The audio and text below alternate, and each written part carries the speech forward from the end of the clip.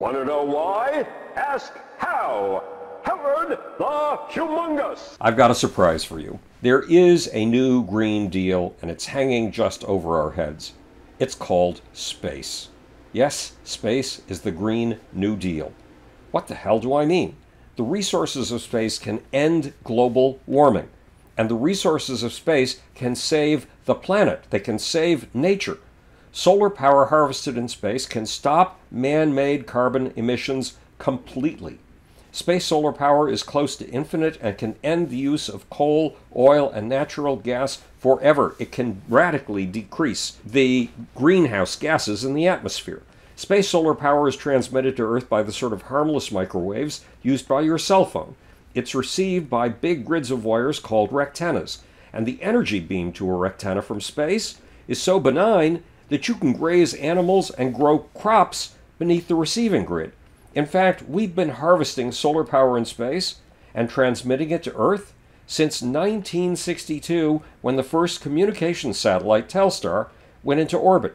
Telstar looked like a beach ball encrusted with medallions, but each medallion was a gatherer of solar power. It was a photovoltaic cell.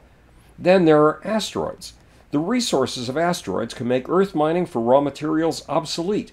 It can end the practice of blowing the tops off of mountains in Tennessee and undermining the Earth's surface in Arizona and Michigan to get at iron, nickel, lithium, platinum, and rare earth minerals. The resources of just one mid-sized asteroid can be worth $1 trillion, more than the gross domestic product of Holland or Switzerland. What's more, Jeff Bezos, founder of Amazon.com, is working to make space the new industrial zone, putting all the polluting operations of humanity into orbit and zoning the Earth as a green paradise, a territory for plants, animals, and people to rejoice in their diversity, to rejoice in their synergy, to rejoice in their greenness.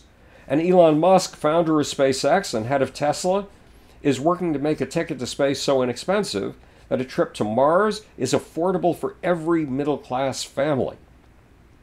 I worked on space solar power for 4 years with India's 11th president, Dr. APJ Kalam. Dr. Kalam was the most trusted politician in India and a superstar all over Asia. Said Dr. Kalam, space solar power can lift 2 billion of Earth's poorest people out of their poverty. Yes, 2 billion people out of poverty. But Kalam felt that space solar power could benefit all 7.5 billion of us. Said Dr. Kalam, quote, "Humanity needs a great vision to forget all its conflicts and move towards a common goal of peace and prosperity. In fact," said Dr. Kalam, "solar power harvested in space can bring, quote, a new era of peace, prosperity, and abundance for all mankind." What's the bottom line? Take the load off Earth. Tap the resources of space. Use space to save nature.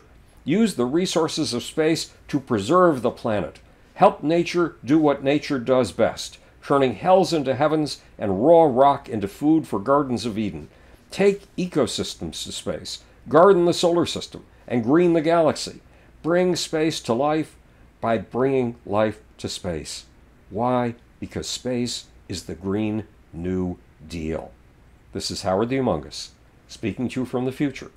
It's your job and my job to make. Or, want to know why?